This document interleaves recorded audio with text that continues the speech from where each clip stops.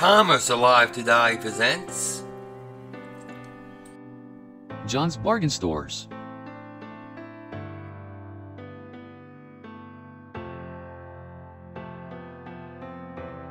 John's Bargain Stores was founded in 1955 in New York City. The franchise rose to prominence under the leadership of David Cohen. Cohen was born in New York City in 1921. His father Harry operated several chance games on the Rockaway Beach boardwalk and initially sold various products from the back of his horse-drawn wagon. Harry opened a portable store during the winter months where he sold products that were overstock items from local retailers. Harry Cohen eventually opened his first store in the South Ozone Park neighborhood of Queens. The store was named John's Bargain Stores after no one in particular.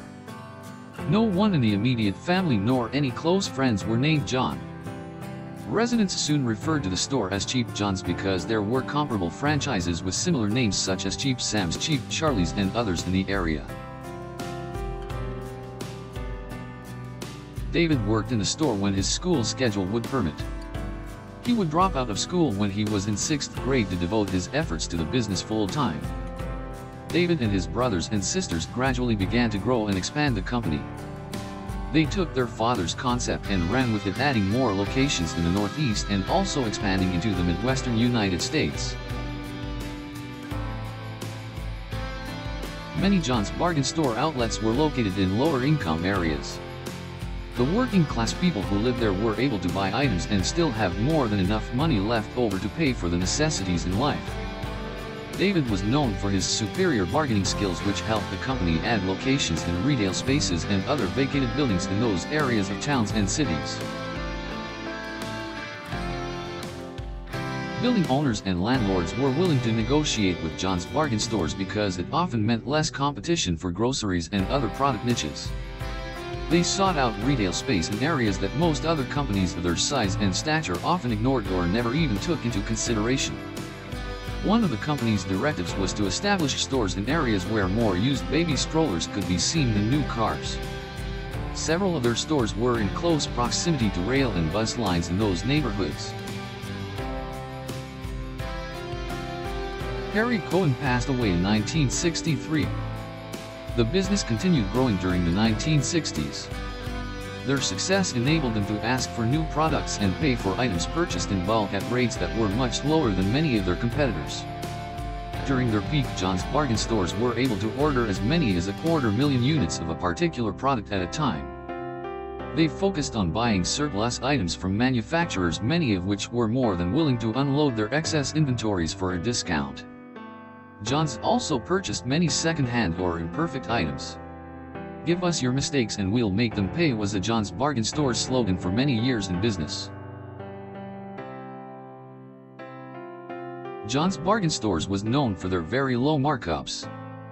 They only marked up products by as much as 32%, which severely undercut many of their competitors in the areas that they were located.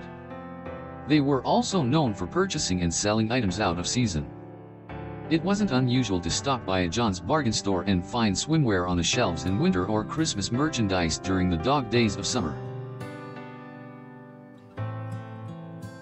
Product deliveries were accepted at warehouses. This meant that distributors didn't have to drop off items at each store, which saved merchandisers and John's Bargain Stores significant amounts of money. John's Bargain Stores also used newspaper advertisements that covered many regional locations at a time so that they were paying less per store on advertising. The company had 527 John's Bargain Stores in the Northeast and in Puerto Rico at its zenith in the mid-1960s. David Cohen's vision was to have more John's Bargain Stores locations than Woolworth's stores in the United States. Between 1961 and 1965, the chain had earned $1 million per year or more in profits each year. However, in 1966 they ran a $523,947 loss. Shoplifting was a problem among others. John's Bargain Stores had an average 32% markup on its goods versus an average of 40% across its competitors. Things took a turn for the worse when David was injured in an automobile accident in 1966. the CEO of John's Bargain Stores would not return to work for a year. During his absence, shoplifting losses continued to increase and the organization expanded beyond its means. John's Bargain Stores filed for bankruptcy protection in September 1967, which is not surprising since 200 of their locations were operating at a loss at the time. There were 474 stores with sales of $62 million and about 200 of the stores operated at a loss. The company had $15,788,291 in assets and $11,659,444 in debt. David Cohen bought the local brokerage firm S03E32 Company for a reported $15 million. Merchandisers soon decided to stop supplying John's Bargain Stores with inventory. Many of them were concerned how this purchase would impact the liquidity of the organization. John's Bargain Stores was a family-owned and operated company until they were acquired by private investors. The business was renamed Stratton Group Limited.